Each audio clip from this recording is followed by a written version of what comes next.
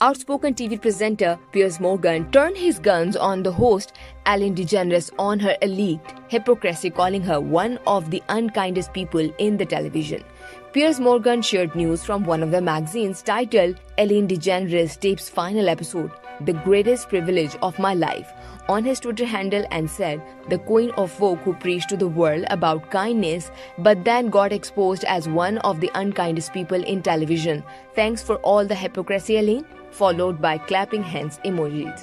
Earlier this week, Ellen shared her photo on Twitter and revealed, "Today we tapped the final episode of The Ellen Show, which is on 26th May. She said, "When she started this show in 2003, the iPhone didn't exist, social media didn't exist, gay marriage wasn't legal. We watched the world change, sometimes for the better, sometimes not.